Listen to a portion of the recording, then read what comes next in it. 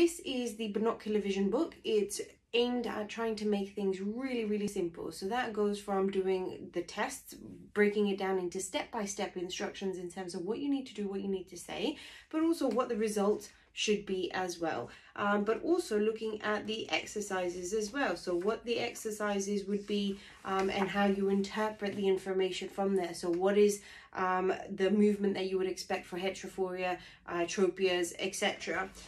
Also what you would need to do with regards to management. So what sort of things you need to do for different people. Is it a sudden onset double vision problem, or is it a gradually changing or an intermittent complaint that the patient has?